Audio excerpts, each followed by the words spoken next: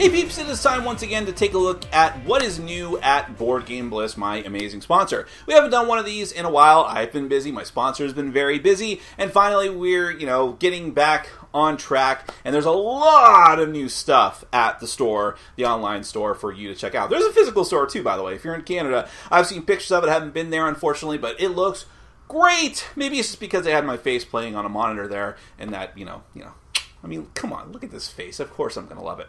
Anyways, now there's a lot of new stuff there. I can't go over everything, but these are just some things that you can find. The great thing about Board Game Bliss is that not only does it have a huge selection of the newest and hottest games, anything you can find at any other store, you can find at Board Game Bliss. But there's also tons of, deep cuts, as I call them. Games that might be hard to find. European games you can't find anywhere else.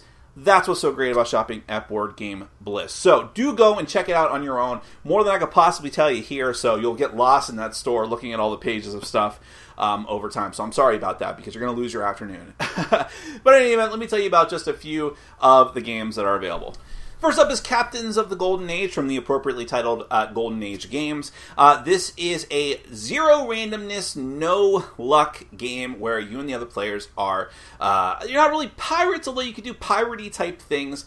You are people who are trying to make a living in the age of, ship faring, spice trading, and piracy, and all of these different types of things. It's card-based, so you can use your cards to move your actual ship out on the board a little bit, and you can also, you can even ambush the other captains and make life more difficult for them, all while trying to do all the Euro-y things that you know and love.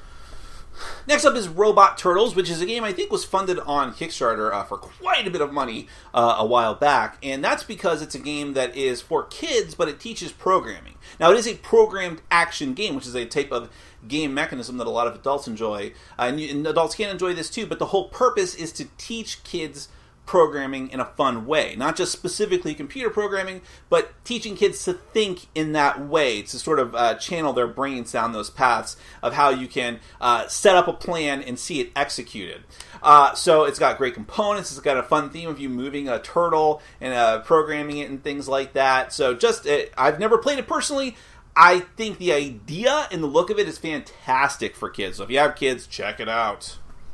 Next up is Escape the Room, Mystery at the Stargazer's Manor, and its expansion, Secret of Dr. Gravely's Retreat.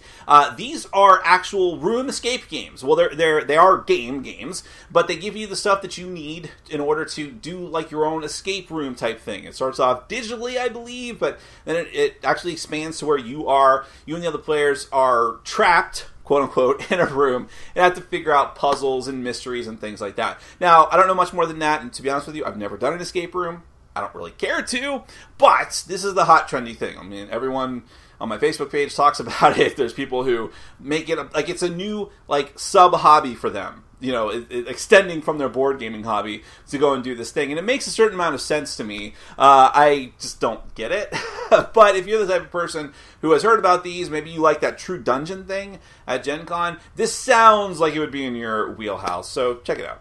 V Commandos is from Triton Noir, and it is a war-based game, but it is also cooperative. And that way it actually reminds me a little bit of Fire Team Zero, which I have on the shelf back here, but without all the cool supernatural elements. So that's a bummer, but even a regular war game can be pretty interesting and fun too, especially if it's cooperative, because you don't see a lot of that. I would say that the vast majority of war games are either one-on-one or teams or whatever, but it's always competitive.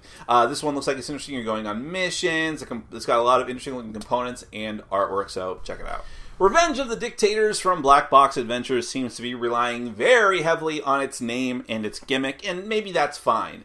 You and the other players are competing evil dictators who are in the U.S. somehow, and you have to rampage across the U.S., shut down nuclear facilities and army bases and things like that, and eventually gently oust the president from power, but probably assassinate him and take over for yourself. Again, it's relying on that gimmick.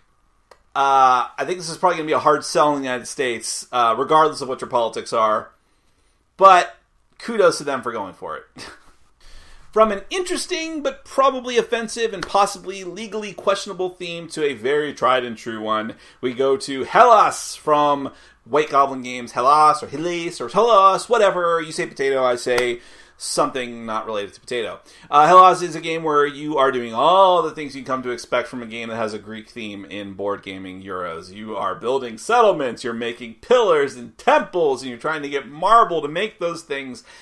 It's a Euro game. But it does look like it's a Hellas of a Euro game. Aha! I think I'm done. Well, folks, that is just a smattering of what is available at Board Game Bliss. Like I said, you can also find the newest and hottest games there, too, that you can find anywhere else. I want everyone to go there, look and find some cool games for yourself and buy them. And also keep an eye out because occasionally a copy of Cave Evil comes in stock, and I'm still looking for that.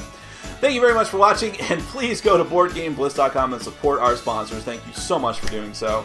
Take care.